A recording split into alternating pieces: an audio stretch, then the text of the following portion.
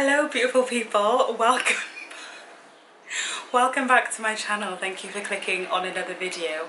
It has been a while, it's been months, and I'm gonna try and film this really smoothly, so I'm not gonna harp on about it, but oh my goodness, I'm sorry that I kind of took a little hiatus there. It wasn't planned at all. In fact, I was actually vlogging like a lot. I was taking so many videos of my move to London, my new job, everything that was going on, my workouts, but life was difficult. Things were really tough actually. There was a lot going on, and it got to a point where a lot of the videos that I was filming, I was like, I actually can't upload these because I was like, yeah, I was really struggling in the job that I had started. It wasn't the place for me, and there were issues with finding somewhere to live. Now most things have settled and life has a nice little rhythm. In fact, I'm filming this from Malta right now, you guys. I booked a flight literally a few days ago. I was just like, I need to get away. I've not been on holiday since before the pandemic. I think the last time I went on holiday was a few days in Dublin 2020 for New Year's Eve. So yeah, this is my first trip away. It was so last minute. I think I've slept like 3 hours. It is now 7:20 p.m. Malta time. I think we're like an hour ahead of UK time, and I haven't eaten anything all day. I think I've just been running on stress and adrenaline and sunshine now.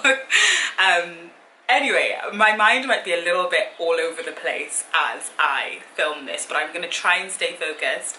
I've missed you guys. Thank you for those who left comments. I saw them. Thank you for checking in on me.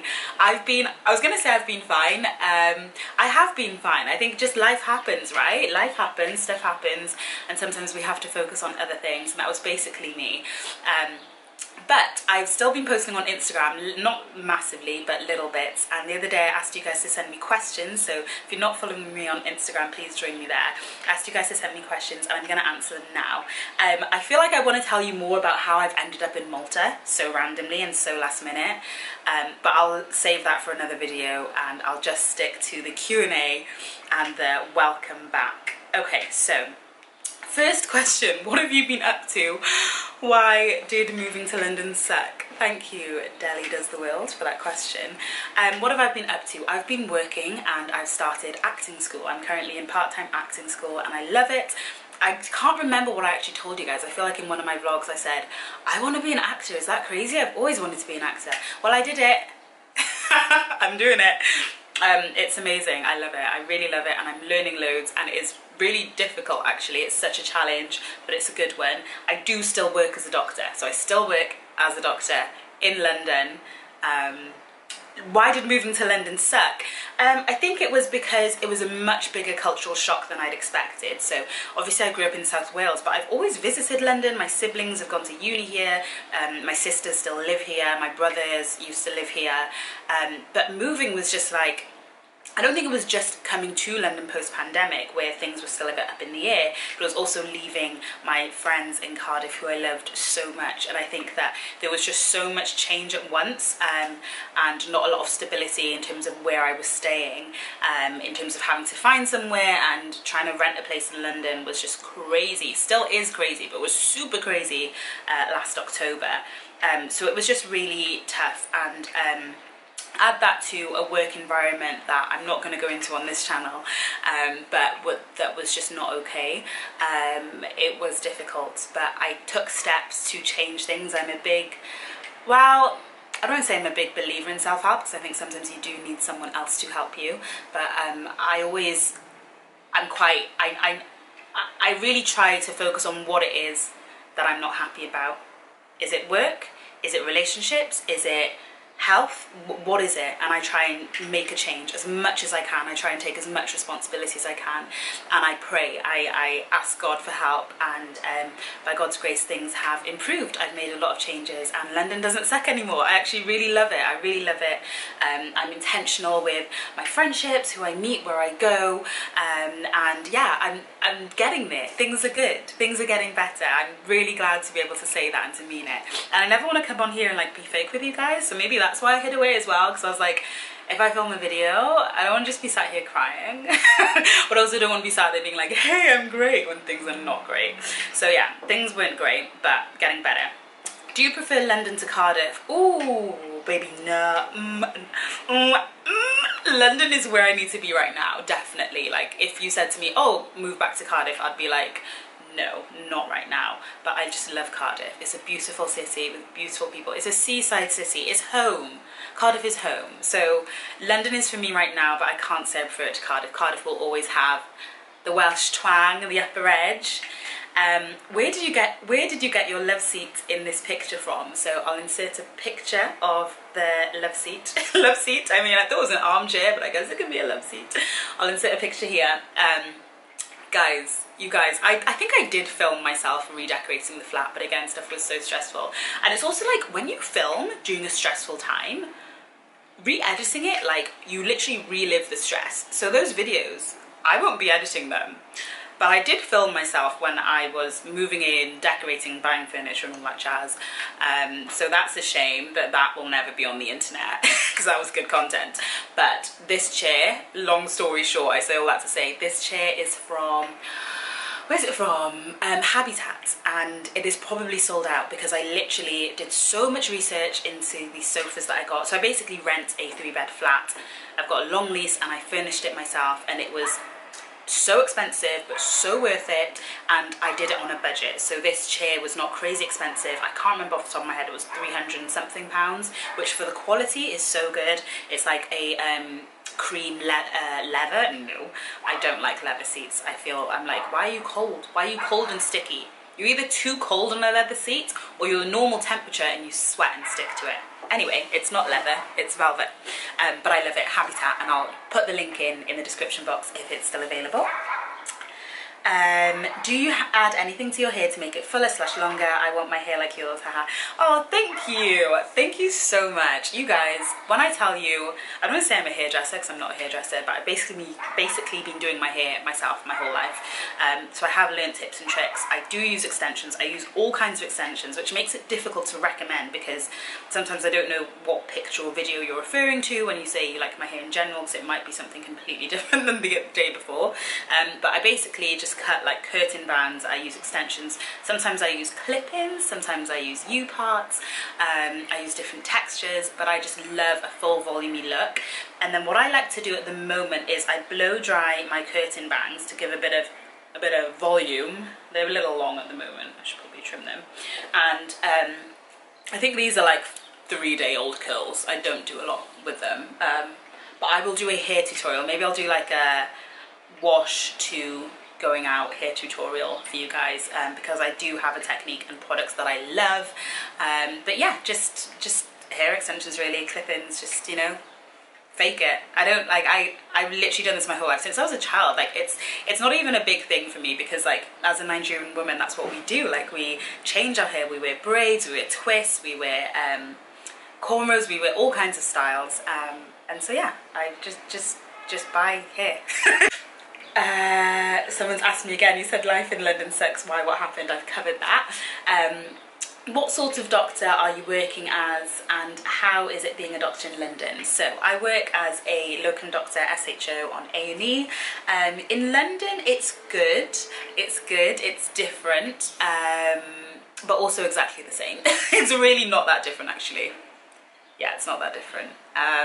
Yeah, I basically work direct with different hospitals, and I move around quite a bit, but I love the places that I work in at the moment. It's great. I also do a lot of neuro rehab, so a lot of work with patients who have had different injuries or strokes, getting them back on their feet, or back to, you know, the best that they can be. As well as I also work on oncology now, which I do quite a bit, which has been so interesting and really great to learn about, and something which I feel I'm very passionate about. Oncology is basically the treatment and study of cancer. So yeah, it can be quite, you guys know me, I'm an empath. It can be quite emotionally heavy actually sometimes when you're working with patients, and it's a tough fight. It's a tough fight against cancer. So I found that really a really interesting balance of, I love this, I want to do this, I want to help these people, and it's tough emotionally sometimes for me, but I think that's just me. I think that's just me. I've known that since day one as a doctor, that as a natural empath, yeah, sometimes I cry, when I get home about the day, and that's okay. It's okay. Okay, next question. What is this about acting? What did I miss? Sorry I'm late to the game. Med school is trying to kill me. Babes, med school tried to kill me too, but I survived. You will survive. Yeah, I don't really know how else to put it, you guys. I'm an actor. I want to be an actor. I'm gonna be an actor. I'm learning to act and I love it. It is such an amazing craft. I love it. How to find motivation. Next question. How to find motivation to work out. Also, I've been working out and it's so hard to lose weight. Girl, yes it is. It is hard. It is hard. But it's also, there's different things you can do to make it easier. And one of those things, there's just so much to it. I need to do a video on this. I can't say that about every question, so I'll just try and give you a short answer. So my first thing about finding motivation, I think I've done a video on this in the past, is just understand motivation is a myth. It'd be like saying, how do people find motivation to get up and go to work every day? Like as though it's a feeling that you have to have before you get up and go to work. You actually just have to do it. Just remove motivation from being a prerequisite to you doing your workout. Just work out whether you feel motivated or not. In the same way as I can say, raise your right hand, and if you're able, you will raise your right hand. Go to the gym, just go to the gym, just do the workout. And I know that sounds really harsh and really mean, but it's just life. It's just like when you have to do something, when you just have to revise or you have to go to work. You're not always gonna feel like it, just do it anyway. But yes, there are ways to make it more enjoyable. So choosing workouts that you love, working out with friends, listening to good music, changing it up, working out in the sun, finding healthy recipes you genuinely enjoy. Don't go too hard on cutting the calorie deficit super low. That's not what you want to do. You want it to be slow and gradual. Stop focusing on the output and just focus on the input. So you don't have to weigh yourself every day. Like I would actually recommend not weighing yourself every day, because then it can be really discouraging, because your weight is not gonna, you're not just gonna lose 5 stone in it, if that's what your goal is in a day. That's not gonna happen. It might discourage you. So yeah, I recommend just taking it slow, and have a look through my videos. So I've done videos on this, but I can also do more videos on this as well. Sorry, that's the quickest answer I can come up with off the top of my head.